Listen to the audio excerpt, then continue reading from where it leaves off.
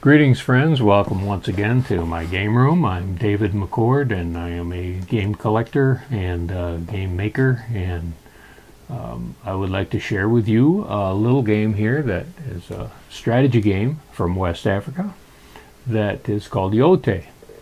And it's a very popular game in the countries of Senegal, Mali, Burkina Faso. It was known in Timbuktu as many as a couple of hundred years ago. The game apparently originated with Fulani tribe, a tribe of nomads there in West Africa that spread the game all around the region. There was a book written by Angeles Navarro that included Yote, entitled The 10 Best Games in the World. And so he felt pretty highly about this game. It seems like a little jump and capture game, but there's a lot more to it. Some devastating moves that really turn the game around in a hurry.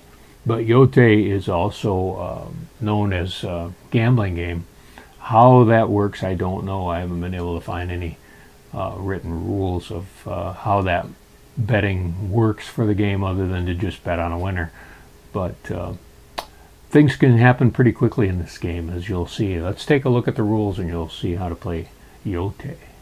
Each player has 12 pegs of a unique color. Players alternate turns, with the lighter color traditionally moving first. On one's turn, a player may do any one of the following: place a peg from their supply into any empty hole on the board, or move one of their pegs already on the board orthogonally to an empty adjacent hole, or capture an opponent's peg if it is orthogonally adjacent by jumping into the cell immediately beyond it. Now here's a powerful and devastating rule. The captured peg is removed from the board, and the capturing player then removes one more of the opponent's pegs from the board. If a player has no move available, the game ends, and the player with a greater number of pegs remaining is the winner. That's pretty much the entire game, but there are a few variants that you might try. In one case, captures can be made mandatory, and when two possible captures are available, the active player chooses which to make. Multiple successive jumps by a peg in a single turn can be permitted. After a chain jump like this, the player removes one of the opponent's pegs for each one they jumped. A player can jump one of their own pegs. The peg they jumped remains in play. Things can change very, very quickly in this game. With that multiple capture rule, it's pretty devastating. I can see how people might bet on the outcome when it's so unpredictable.